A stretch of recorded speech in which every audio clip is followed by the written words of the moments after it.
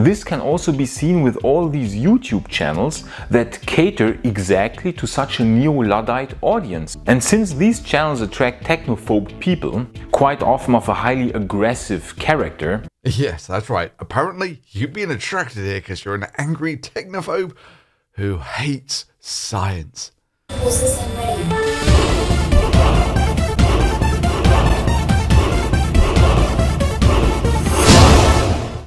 Meet Jixwan and Sebastian.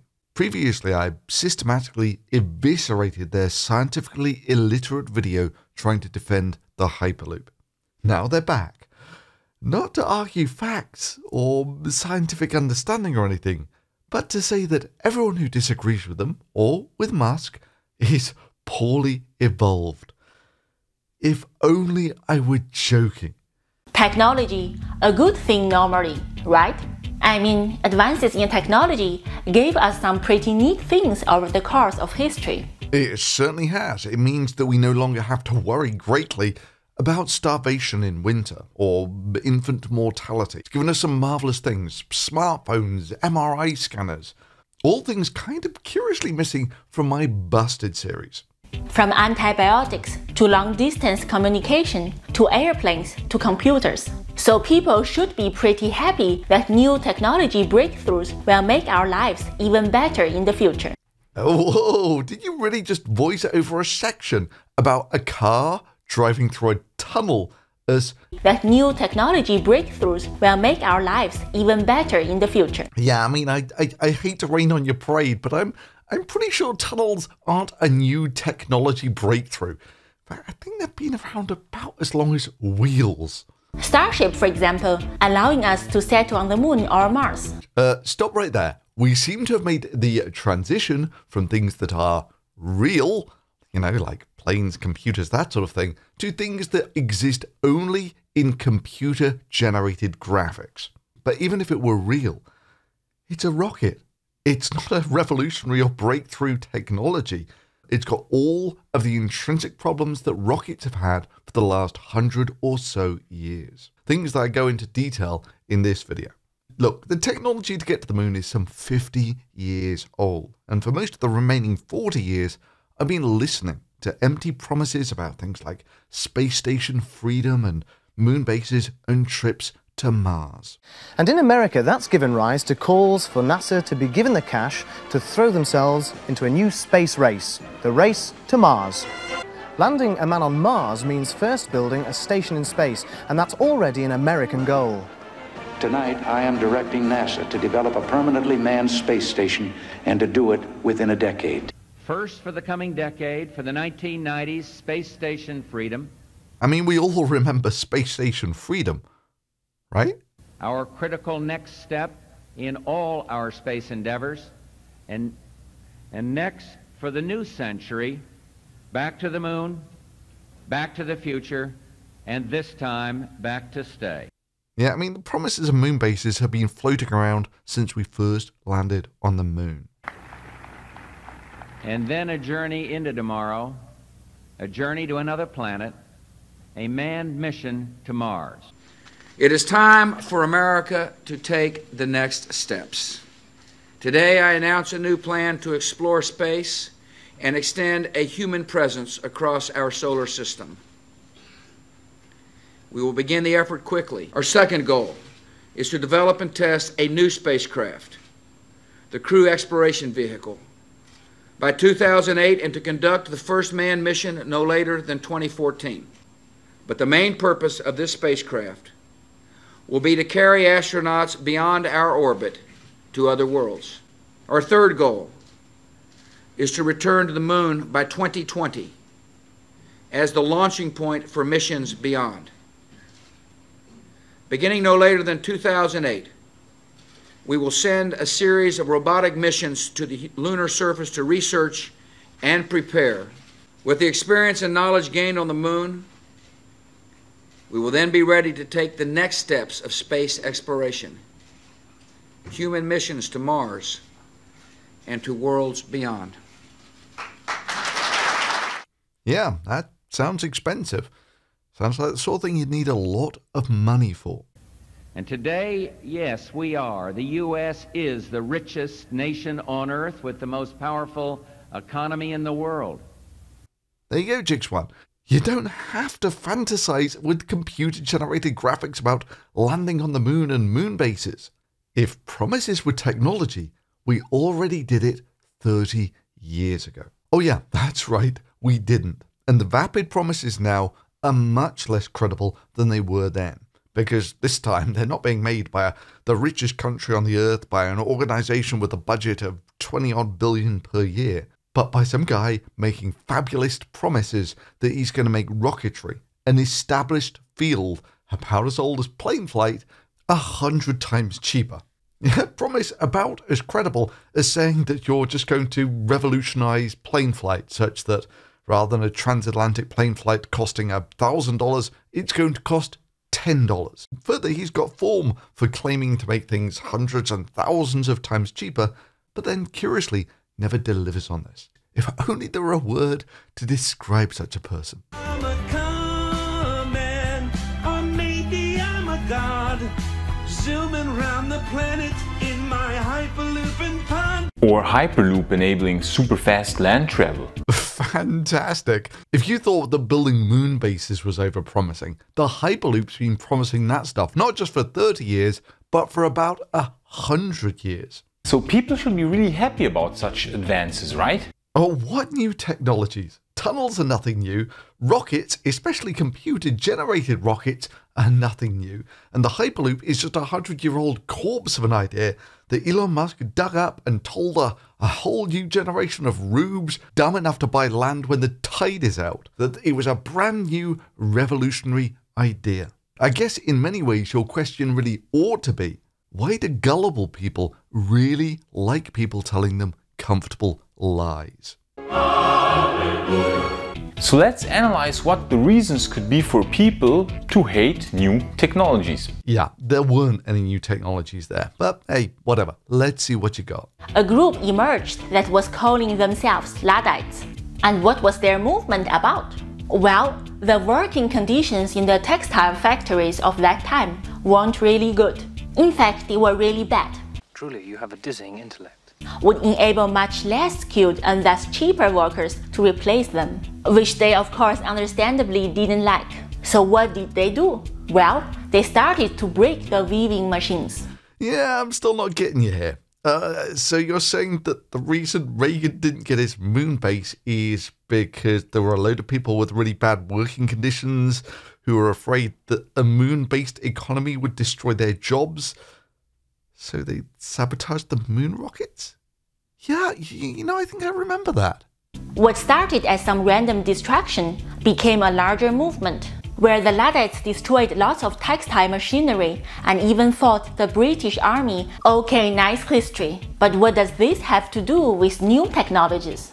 Well, the term Luddite has now become synonymous with the opposition of new technologies. What? You mean new technologies like the tunnel? The same way that the Luddites tried to fight the changing times and the emergence of automation, modern-day Luddites dislike new technological development. Thus, the term Neo-Luddite emerged for describing this modern-day phenomenon of hate towards new technological development. And as we on this channel deal basically only with new breakthrough technologies. Yes, new technologies like computer-rendered fantasies. But then why do, for example, quite a few people seem to hate SpaceX or the Starship? Yes, of course, it's down to emotion and hate and nothing to do with reasoned arguments. Of course, Elon Musk said it. Why wouldn't you believe it? Of course, he's going to be flying Starship like an airliner in about a year's time. No backups, no fail-safes. Every single time, just one engine doesn't relight properly. And when does Musk expect to have all the bugs worked out of the system and people flying on these rockets around the world like planes? Next year, 2022, 2023 maybe? Why would anyone hate Elon Musk so much as to make videos all the time about any of his endeavors in order to try to prove that they are all a bunch of lies? Well, maybe because they are all a bunch of lies. What this is really all about is advancing the state of transportation, trying new things that have never been done before. Work in Essex County, page 98, right? Yeah, I read that too. But it would be for a fifth mode of transports. Were you going to plagiarize the whole thing for us? Do you have any thoughts of your own on this matter? I have a name for it, which is called the Hyperloop. The Hyperloop? Hyperloop. But is that your thing? You come into a bar, you read some obscure passage, and then pretend you pawn it off as your own idea just to impress some girls? It's called the Hyperloop. The Hyperloop? Hyperloop. Why would anyone try to prove that Starship, the most revolutionary development in spaceflight, is supposedly all false claims? Because they are all false claims. In fact, a cynical man might suggest that you know damn well those videos are pretty much spot on the money. Because if they were so easy to debunk, why didn't you just debunk them? Instead, for some strange reason, you're sat here speculating about his motives. Why would anyone hate on a potentially breakthrough transportation concept such as Hyperloop so much as to dedicate a large portion of his life trying to prove that it's all a bunch of lies? Because it is all a bunch of lies? As for spending a large portion of my life doing this, I don't think you appreciate that Elon Musk is just one of the people who I've debunked on this channel. One of many. I also don't think you fully appreciate that I'm a research active scientist who, in the next week or so, will have another publication on how you can taste quantum nuclear effects. Yeah, stay tuned for that one. Should have the video up, hopefully, next week. In order to understand why the hate or exaggerated skepticism towards new technological development is absolutely real. Nah, folks, they're absolutely right. If it weren't for neo-Luddites like me, you would all be driving around in thorium-powered cars on solar roadways, drinking your powdered alcohol with more plastic from the air and hoverboards and Triton artificial gills that allow you to just breathe underwater like you're a fish. Or you'd be flying on nuclear-powered airliners and you'd be getting your water from the desert air with electromagnetic drives that'll get you to Mars in like 2 hours, or with spinning solar and energy healing. Yeah, no, you would be doing really, really well. All these things are completely possible. The only thing that stops people from living without eating for 9 years is neo-Luddites. Yeah, just because they hate technology. If they didn't hate technology, all of these things would be so easy. In order to understand why the hate or exaggerated skepticism towards new technological development is absolutely real, we must do a bit of evolutionary psychology. Or you could just do a bit of science and show that it actually works. Oh wait. Hang on, no, you tried that, didn't you?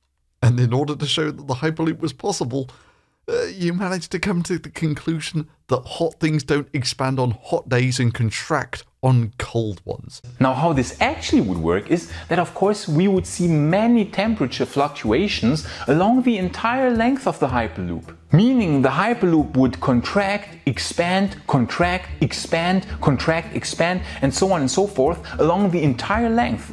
Therefore, in reality, the length contractions and expansions would just on average cancel each other out along the way. Bravo. Yes, having seen how well it worked out when you actually try to demonstrate your points using science, I think I can now see why you're grasping at straws as trying to diagnose anyone who disagrees with you as crazy using evolutionary psychology. I wonder whether this will work out any better for you. All right, we'll call it a draw. We have to understand that humans are a creature of habit. If you look at human evolution, for the longest time in our history, there was almost no change whatsoever over the entirety of a human lifespan. Yeah, here we're going to take a look at Chick1's amazing ability to look at a situation and come to the exact wrong conclusion. The tools he was using would still be exactly the same. The tribe with whom he or she lived would still be in outside appearance and culture the same. Therefore, our brains are evolved such as to be very much adapted to slow changes, but very badly adapted to fast changes. Which is just complete bollocks. Look, when you take a kid from one culture to another culture, they adapt to it very quickly. They learn languages very quickly. But that can't be right. Chick Swan was just telling me that their brains have evolved to see almost no change ever. So how come all of a sudden they're almost infinitely flexible to change?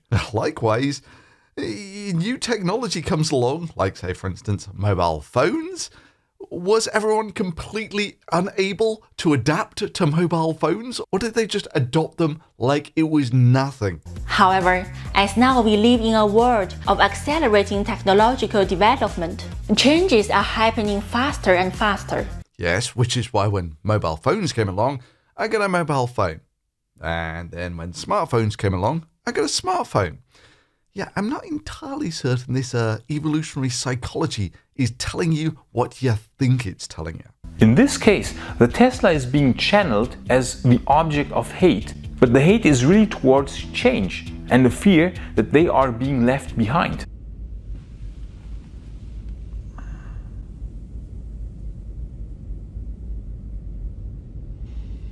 But the hate is really towards change and the fear that they are being left behind. Wow, okay. So someone getting their car keyed isn't because they've been a jerk, say for instance, or because someone is a jerk and is jealous of someone's really expensive car. Nah, it's because they're afraid of change. Of course, a dislike for changing their own old ways and their habits, which, as we saw, the human brain is really not well adapted for, due to millions of years of evolution. Yes, of course, it's all down to millions of years of evolution. That's why people who don't like Teslas never carry smartphones, because they just hate change. It's the result of millions of years of evolution. This is why the exact same people who can be seen kicking these cars here are notorious for burning down Apple stores. You remember all those neo-Luddites burning down Apple stores, right?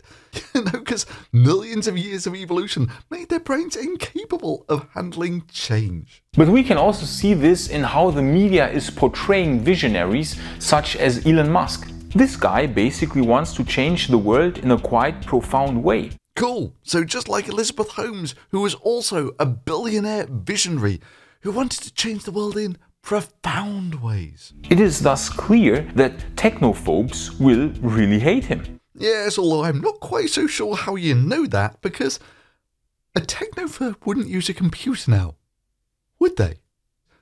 So tell me again how you know technophobes hate Musk.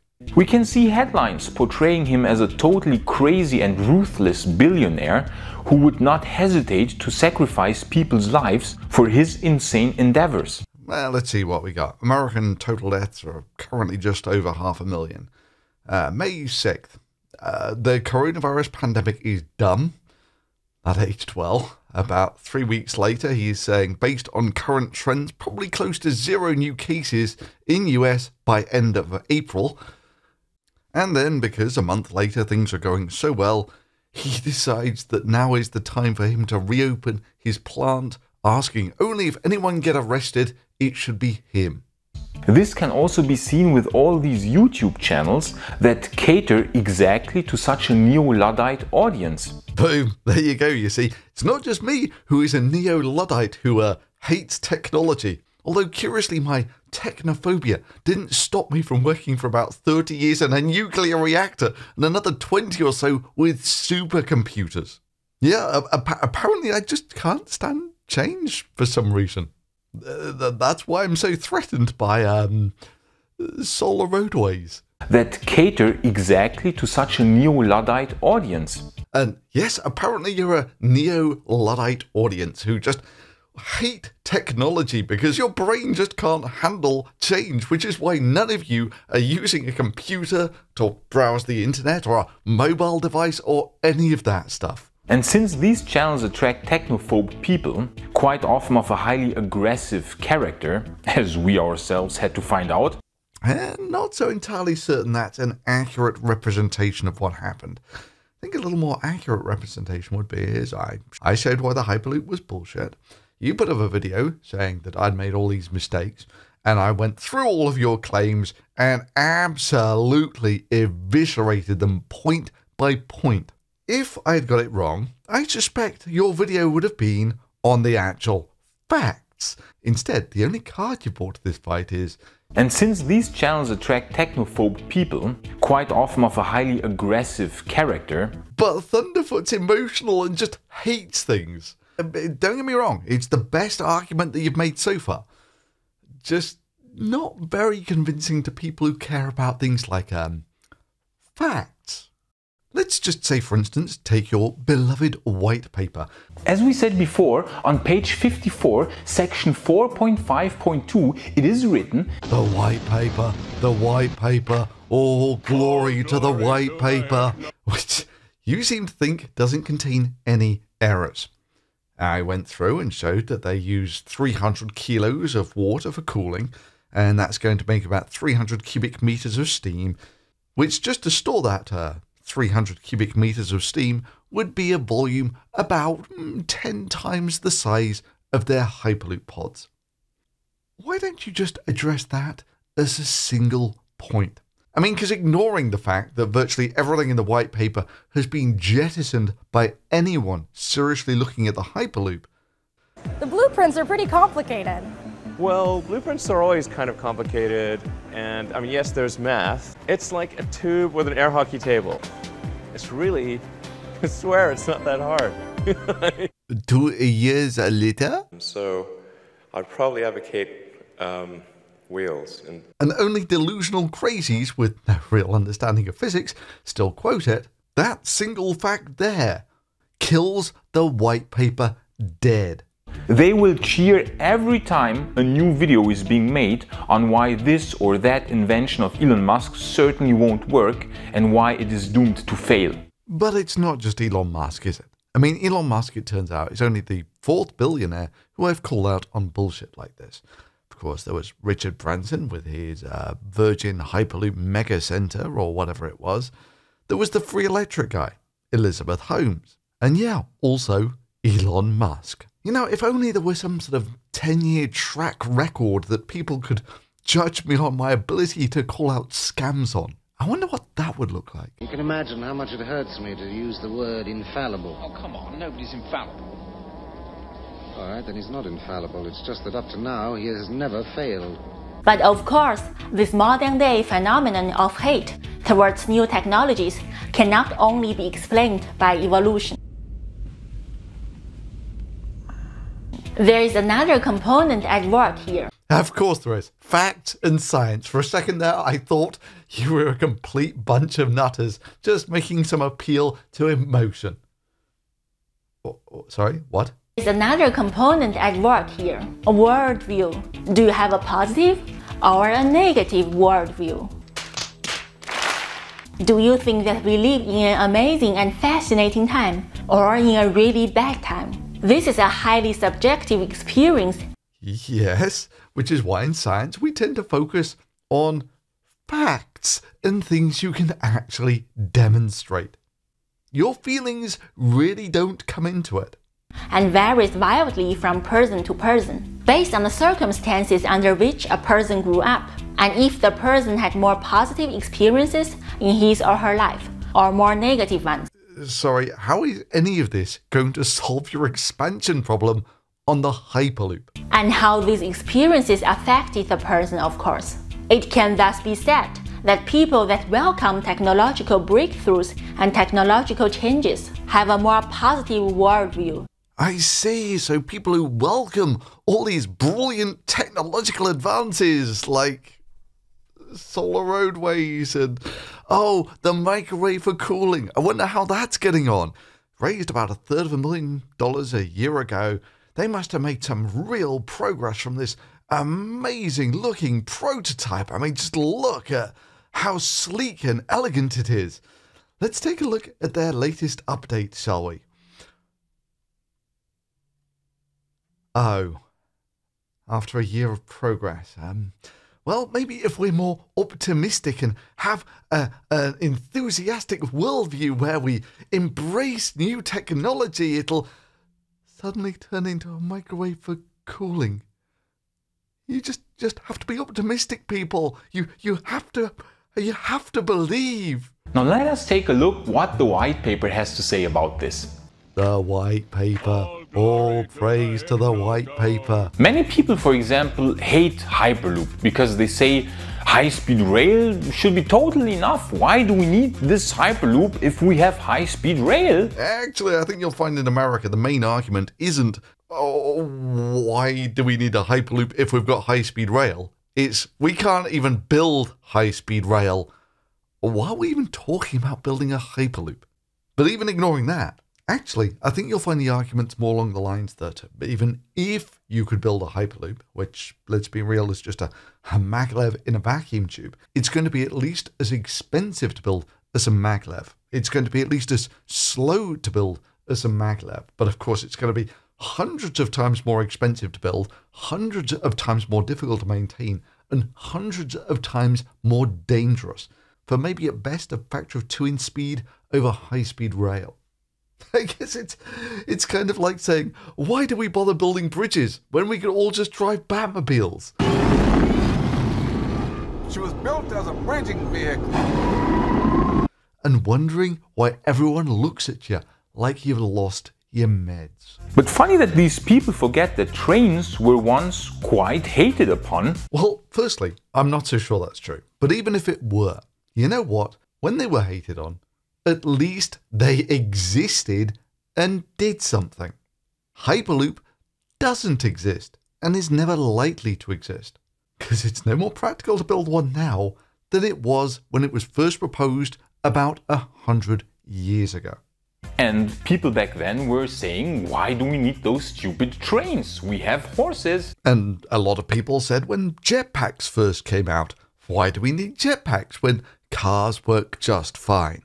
And now everyone is travelling around by personal jetpack. Oh no, wait, that didn't happen, because that would be insanely dangerous and insanely expensive, even if it were proposed by, say, for instance, a billionaire who just wants to make people's lives better. So in the end, the worldview and the adaptability of a person to change will determine if that person hates new technologies or if this person embraces them. Wow, that's amazing! So if someone uses new technologies, like, say, for instance, the internet or mobile phones, and that person has an adaptable brain and a positive outlook. Oh, hang on, wait, no, that's everyone. Of course we should have a healthy dose of skepticism and not just blindly embrace all new technologies without carefully analyzing the dangers which they might bring. Wow, that's exactly what I do. But for some reason, you had me labelled as a neo-Luddite preaching to technophobes who just hate new technology or something. A person with a positive worldview, mentally balanced, with a high degree of empathy, and that has a high degree of adaptability, will be very, very unlikely to scratch your Tesla with a key. Whereas a person with a negative worldview, quite possibly in combination with a low degree of empathy and a low degree of adaptability, will be much more likely to do so. Look, I love the appeal to emotion and how anyone who agrees with you is optimistic and evolutionarily superior, whilst anyone who is critical of you or Musk or new technologies is just angry and evolutionary inferior, subhuman with a low degree of empathy and adaptability. Yeah, if only there was some impartial way to work out who is right that doesn't involve how you feel. Look, let me make this clear. They might have laughed at Galileo. They might have laughed at Copernicus. But they also laughed at Bozo the Clown. And you know what the best way to work out whether you're laughing at Copernicus or Bozo the Clown is? To look at the facts. Something that is entirely absent from your entire video. Yeah, so on that mic drop moment, thumbs up for the neo-Luddite, technophobe, research scientist who occasionally does the odd experiment in a nuclear reactor. Make sure to hit the subscribe button if you don't want to miss out on finding out how you can taste quantum nuclear effects. You can always support through Patreon if you really enjoy this work, and as ever, thanks for watching.